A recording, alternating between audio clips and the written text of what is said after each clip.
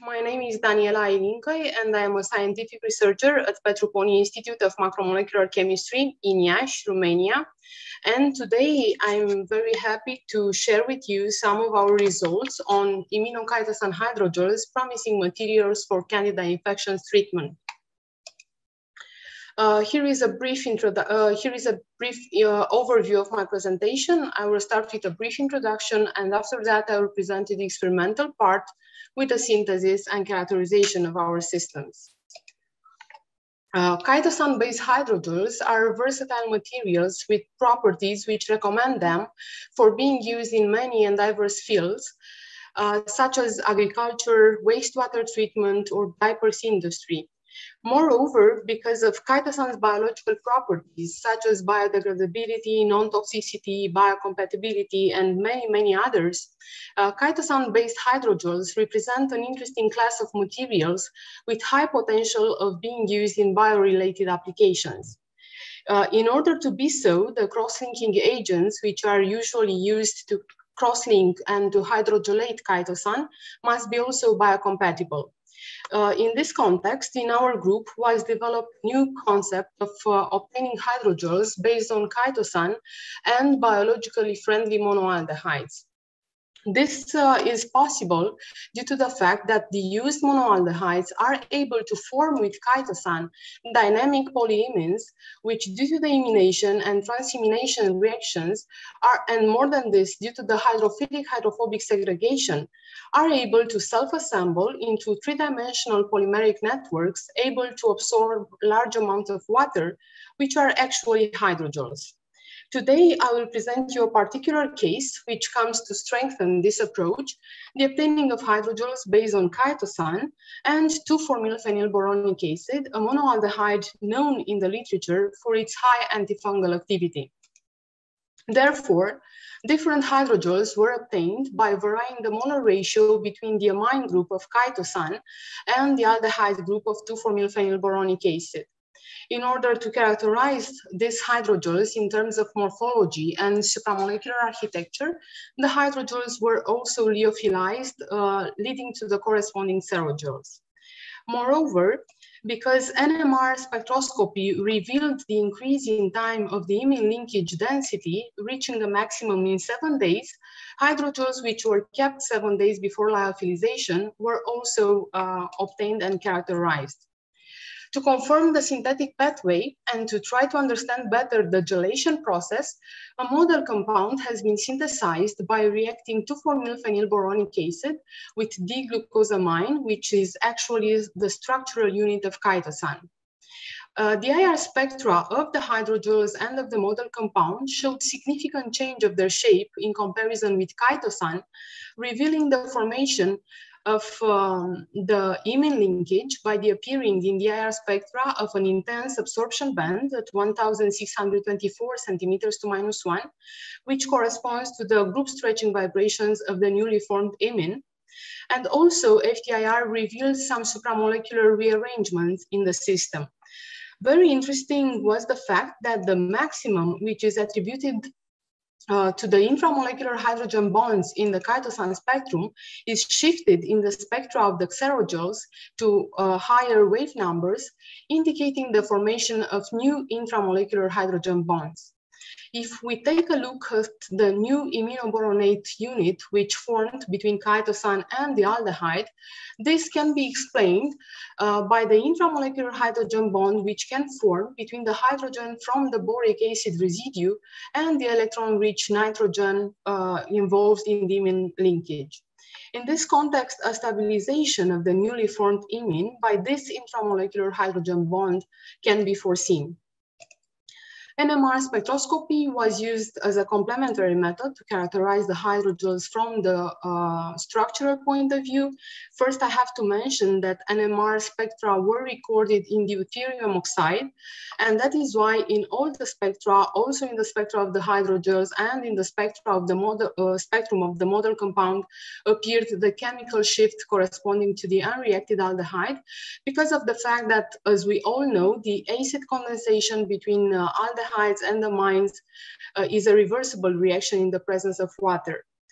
In the spectrum of the model compound, two chemical shifts appeared, a less intense one at 8.7 ppm and the second one, which is more intense at 8.6 ppm, which corresponds to the imine proton in syn and anti-conformation. Very interesting, in the spectra of the hydrogels, the intensity of the signal switched, the first one becoming more intense, while the second one almost disappeared, indicating the predominant presence of one imine conformation, very likely the one which is stabilized by the intramolecular hydrogen bond which formed and which I mentioned before. The supramolecular characterization of our systems was done by wide-angle X-ray diffraction. Of course, we recorded also the diffractogram of chitosan and used as reference. As you can observe, chitosan diffractogram presented a broad band between 5 and 32 theta degrees with two maxima at 12 and 21. While the xerogels diffractograms presented three diffraction peaks, suggesting the supramolecular layered architecture as represented on the right side of the slide. The morphological characterization of the xerogels was done by scanning electron microscopy. As you can observe, as expected, all the xerogels presented a highly porous morphology with micrometric pores and quite thin walls. Very interesting if we compare the morphology of the hydrogels which were obtained and lyophilized with the one of the hydrogels which were kept 7 days before lyophilization. A more homogeneous microstructure was observed in the second case, with better defined pores, and very interesting and important for the future application of these hydrogels, pores which are characterized by a narrow dimensional polydispersity, as could be observed from the standard deviation values. The viscoelastic behavior of the hydrogels was evaluated by aerological measurements at human body temperature, 37 Celsius degrees, and it revealed the fact that hydrogels can form between chitosan and the used aldehyde 2,4-methylphenylboronic acid up to a molar ratio equal to 3.75 to 1, while for the last sample, the one obtained using a molar ratio between reagents functionalities equal to 4, a liquid-like behavior was obtained, data which are in agreement with the visual monitoring of our samples. The antifungal activity of the obtained hydrogels was evaluated on two Candida strains, Candida glabrata and Candida albicans, on both planktonic yeast and biofilm. For comparison, the measurements were carried out also for hydrogels components of similar concentration as they are in the hydrogels, the chitosan solution and 2,4-methylphenylboronic acid solution. As you can observe, chitosan presented a very weak inhibition effect. It actually doesn't kill the Candida strain, it just slows down the fungi growing in comparison with the control sample, while the free aldehyde killed the Candida yeast very, very fast. A similar trend was obtained also in the case of the hydrogel, but with a slower killing rate, revealing the fact that due to the presence of the reversible imine linkages in the hydrogel structure, and more than this, due to the stabilization of this imine linkage by the intramolecular hydrogen bond, which I mentioned before, the hydrogel is able to release in a sustained manner the antifungal aldehyde in the microbiological medium. Very good results were obtained also on Candida albicans and glabrata biofilms. You can observe that the hydrogel was able to reduce the metabolic activity of the biofilm with more than 99% in comparison with only 7% obtained in the case of the chitosan solution used as reference. Of course, aiming biomedical applications for these hydrogels, we evaluated also their cytotoxicity by measuring the viability of the fibroblasts in the presence of hydrogels for different concentration of 2,4-methylphenylboronic acid, and quite good results were obtained, meaning that at concentration of aldehyde lower than 0.142%, the hydrogels are biologically friendly, and the cell viability remained at more than 80%. In conclusion, we successfully obtained new hydrogels based on chitosan and 2,4-methylphenylboronic acid by the acid condensation reaction of the amino group of chitosan with the aldehyde group of the aldehyde. All the hydrogels presented a highly porous morphology with quite uniform pores and characterized by narrow dimensional polydispersity.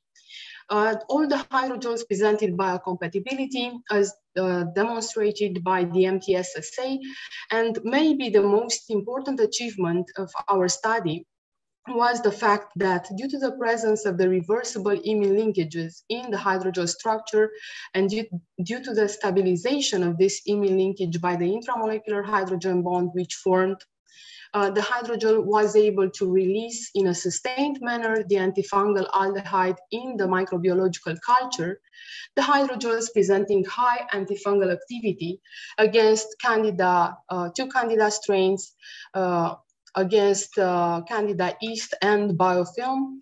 And all these data show that these hydrogels are promising materials for the treatment of Candida infections. Thank you very much for your attention.